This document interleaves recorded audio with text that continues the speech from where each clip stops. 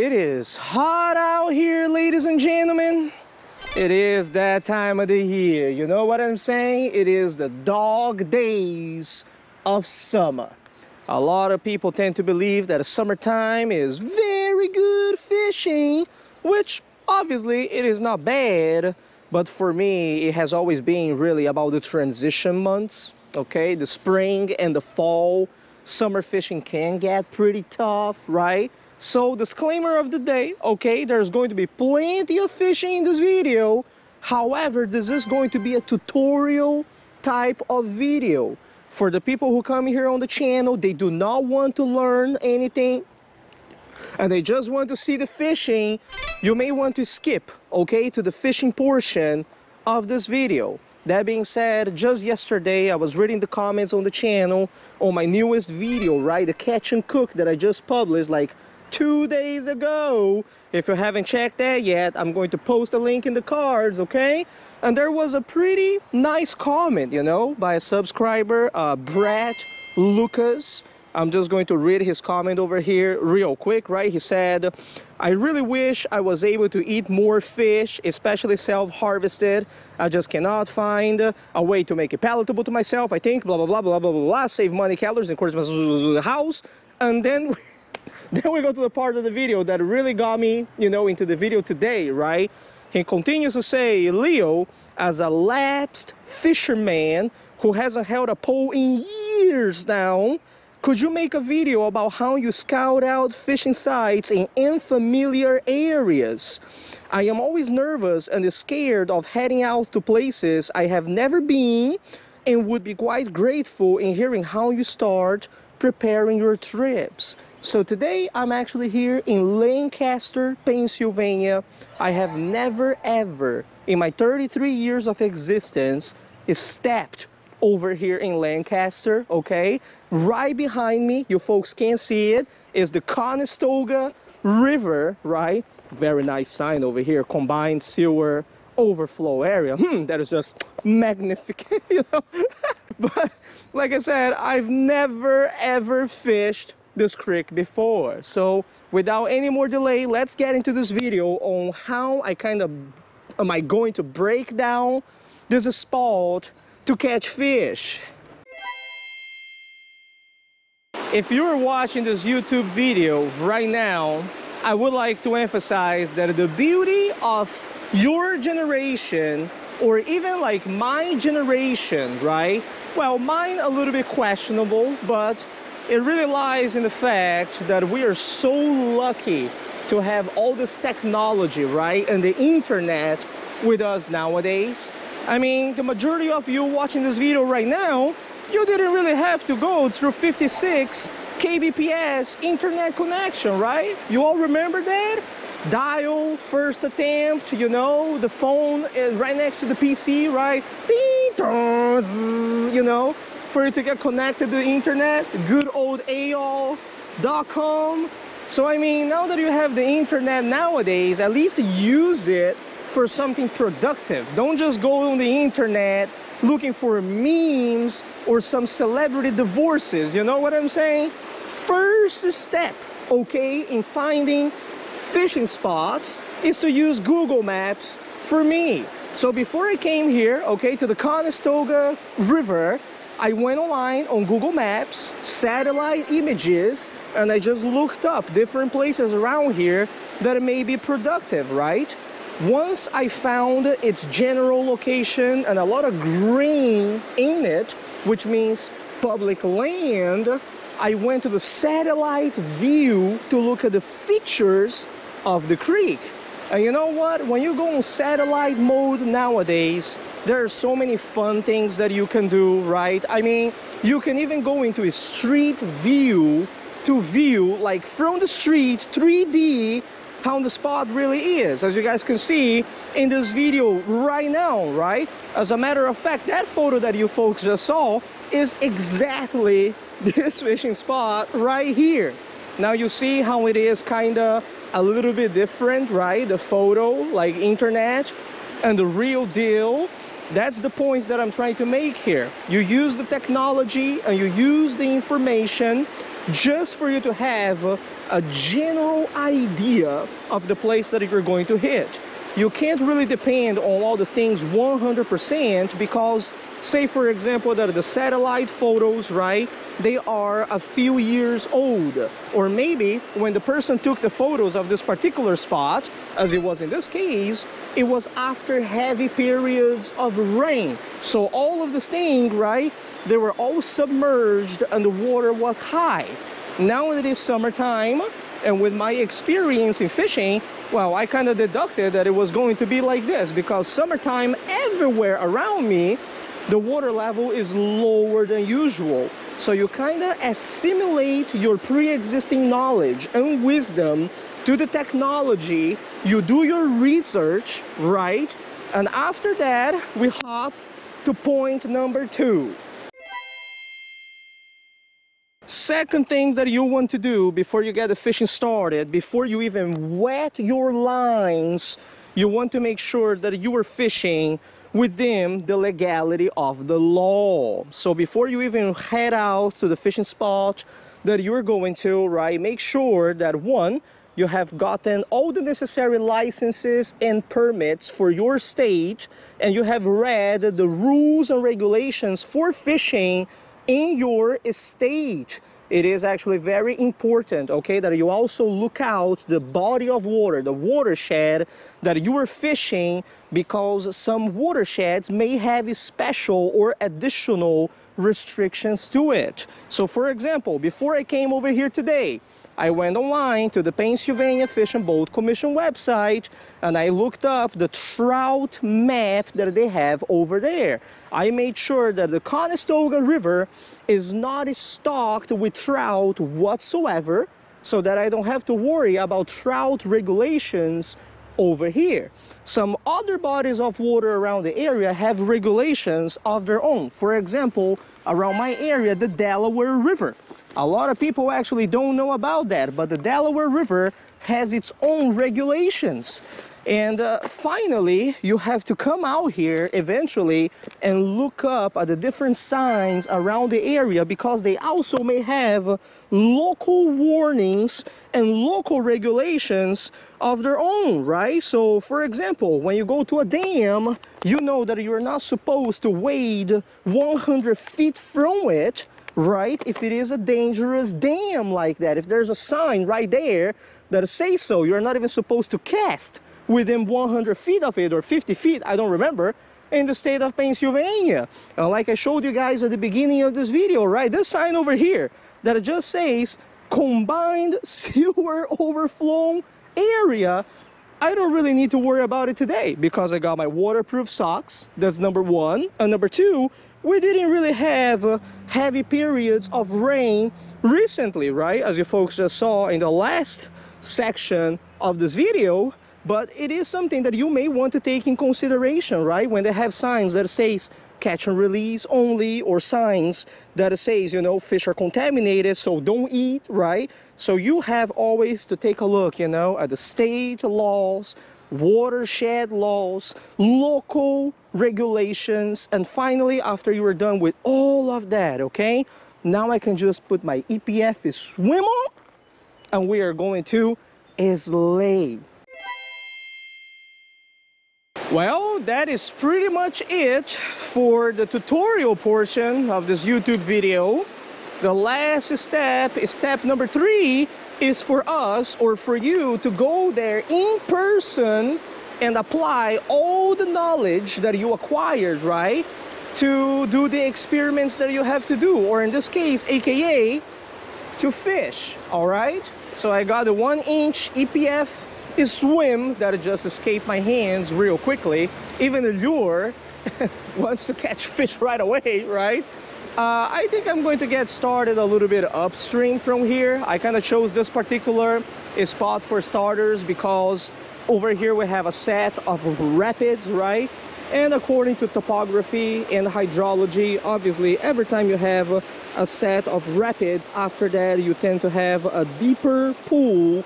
And the same thing applies to above, you know, and below. So there's a deeper pool of water above over there. I'm going to give a few casts upstream And you know, we're going to conduct a full species assessment over here, right? How many species do you think we are going to land? Well, I don't know. Watch the video. I'm curious myself, so now watch the video and those shall find out. Oh yes, Micropterus on the gulp, in the mouth, son. I know that I told you all I was going to start with the bigger fish, but I mean, you know, so many micros around here, right? You can't come to a spot like this and not microfish. I mean, that would be a crime against humanity. Yeah, look at that. You can't make this up. Micropterus in the mouth, okay? On a little piece of gulp. Hey! I don't know if you all can see it or not. There are some over here and some swimming over there.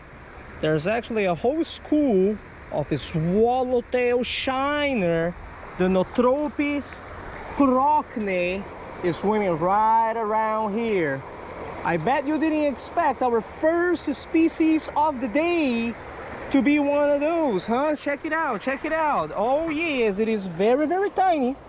Very, very tiny, so we have to be very, very careful, all right?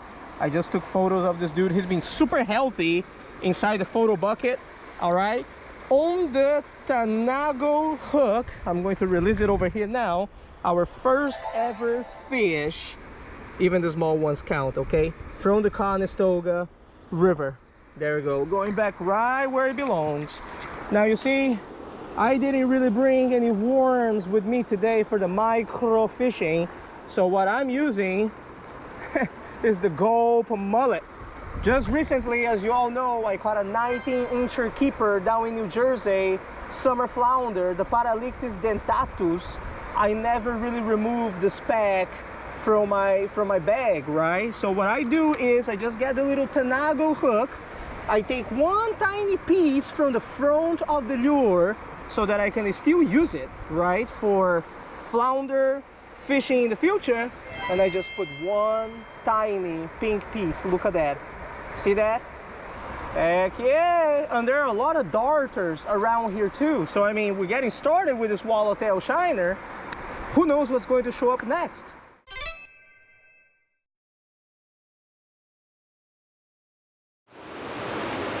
Oh yeah, oh yeah. There's one that is just a tad bigger down there, right around that area. I can tell you all that there are a lot of darters here in the Conestoga River, but the majority of them are very tiny. I've been trying to find a jumbo. Haven't really found a jumbo yet, but that size is actually pretty good. So I'm gonna spend 10 minutes or so trying to catch that one. Just kind of put it right in front of it.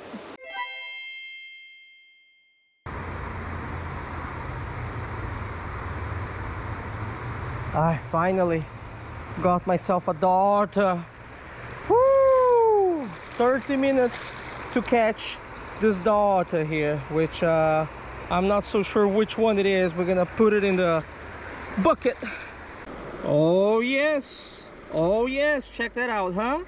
45 minute targeting darters down there, but the grind actually paid off. We got here our first green side darter of 2022. It is a species that I already have on my life list, but regardless, it is my first one of the year, right? I'm just going to release it over here real quick, okay? By the rocks. Go back where you belong. 45 minutes. 45 minutes out here targeting little darters with the Tanago hook. Do you all think it is worth it? Well, I tell you all what, as a live lister, I feel it is very worth it, right? I also got some underwater footage just now of all the different darters down there swimming peacefully. We got the small ones, bigger ones. But the problem is the majority of them over here, they are very, very finicky and picky when it comes to feeding, right? These ones that I caught, the green side darter, Etiostoma blenioides, they're still kind of biting down there. But there is another species down there called the banded darter, the Etiostoma zonale, that I've caught in the Susquehanna River in the past. I kind of see a few of them around pieces of wood around here, and even on the Tanago, okay, with pieces of worm. I actually went out of my way to dig a worm and put it in the Tanago. As you all can see, yeah, they still didn't even touch it. Very, very finicky. Two of them kind of came over, pecked at it, right? But it wasn't like, woo, you know what I'm saying? It was like that kind of stuff. No bueno. So anyways, I just spent all this time. We got 2 species so far. I think it is finally time for us, you know, to move a little bit, cast the EPF, swim, and see if there's some bass, panfish, or some bigger species around, yeah?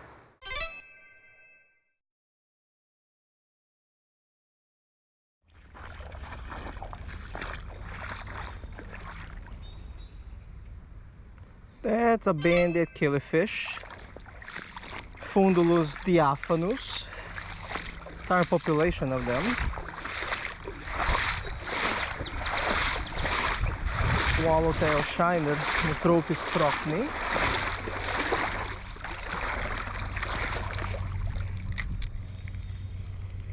Okay, Fundulus diaphanus I haven't caught today yet. Ooh, fish on, boy, in the current. Just saw a bunch of banded killifish. Then had a smallie. Got my EPF swim. Yeah, that's gonna be the first game fish of the day. So powerful. Conestoga, huh? I like that. Yes, yes. Kind of reminds me a lot of the Susquehanna River. And all the other creeks around my area. It's a beautiful sample too. Healthy, look at that. Okay, oh, easy now, boy, easy. Let me wet my hands here real quick before I handle you, okay? Yeah, all right. White EPF swim, top of its mouth, healthy Conestoga smallie, the Micropterus dolomieu. There is definitely a reason why these fish are called bronzebacks when they grow up. I mean, just look at the colors, right, and the patterns on that fish. Conestoga smallie. I'm gonna let it go now. First game fish of the creek here. You folks can't really see very well, or maybe you can, but there are a lot of tiny shiners swimming down there. So I'm just casting my EPF swim around the current over here. It is not particularly deep around the area of this area of the creek, right? But I really just do think that if there are some game fish, they would be eating these little dudes, right? So the EPF swim is a perfect imitation for it. I've been walking down the Conestoga from our initial micro fishing spot for quite a while. I have yet to find a deeper hole. So I'm just really hoping that sooner or later, you know, we're going to find something satisfactory.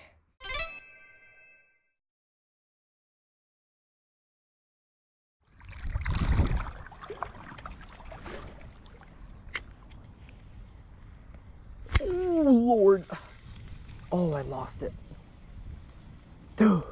It was right in the shadows too. Son, whacked whacked, absolutely whacked the EPF grub.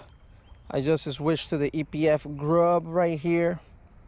Conestoga has so many bass. I was casting the EPF swim, so I kind of thought maybe they got too used to it, right? I saw 2 bass down there so far in the range of 1.5, 2 pounds, but the majority of them has been just about this big, so I'm skipping a lot of footage here on the channel. Let me see what time is now, okay? Let me see what time is now. Right now is, okay, 2:46 p.m. I only have about 44 minutes left to fish. So yeah, I'm gonna go a little bit more downstream, I think, explore one more hole, and then we're going to call it. Well, before we go though, got to give a few more casts towards the shadow there. One thing I learned about the Conestoga today is that if there's one there's usually more. They kind of schooled up all the smallies here. But that one that hit was like nice size though. Oh man, I can't believe I lost it. I think whacked the EPF grub too. It's probably just waiting in the shadows for something to fall from the tree, you know? Like something like that. Okay, maybe not like that, but it'd be funny if there's other people around and hear me talking like this. I'm talking to myself. Yeah. All right, let's just fish.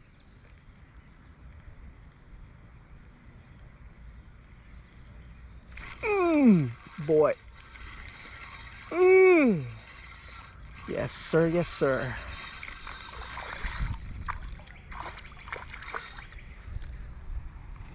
Sir, yes, sir. Little small.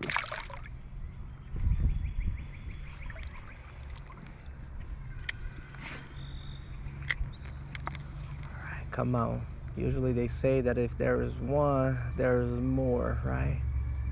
Especially this place right here. It's all small though.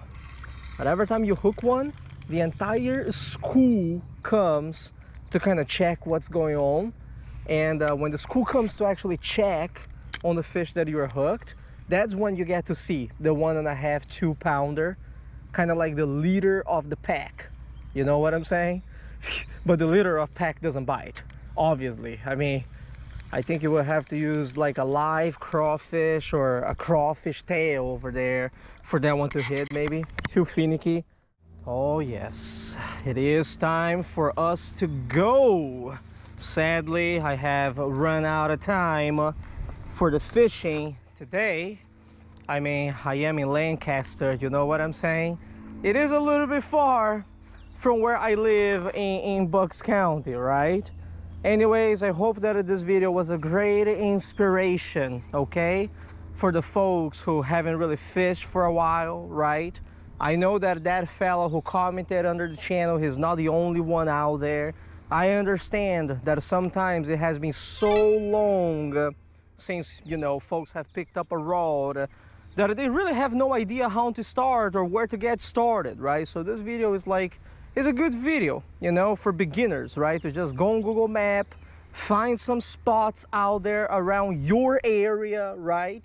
And you guys saw it, right? I mean, you ladies and gentlemen saw it. There are really no secrets when it comes to the stuff. You just need to pick up your fishing rod, get some bait, and go out there and adventure, you know? Bokensha mode, 120%, right? I'm going to leave the numbers over here on the screen, okay? We're finishing the day with only 3 different species of fish here from the Conestoga Creek, River. However, I would like to emphasize that from the holes that I have explored today, the holes that I have hit, I've seen a lot of good stuff over here, okay? Like if I came back, like say tomorrow, I know which lures I would bring, which areas I would hit, and obviously my chances of catching the bigger smallies that I saw today, they would go up as well, right? Let me just tell you this way, okay? If I actually brought some Hyperlink stuff over here, jerkbait or top water, if I had it with me today, okay?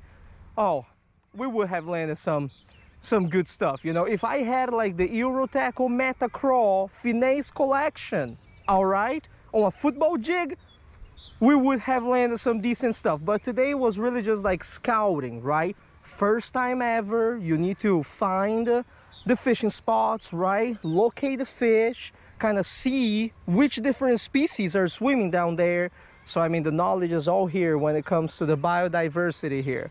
I hope you all enjoyed this video. I hope that you really watched this stuff, you know, and you got some knowledge to take for you for the rest of your life. You know what I'm saying? I'll see you all again in 2 days, hopefully. Tight lines and take it easy.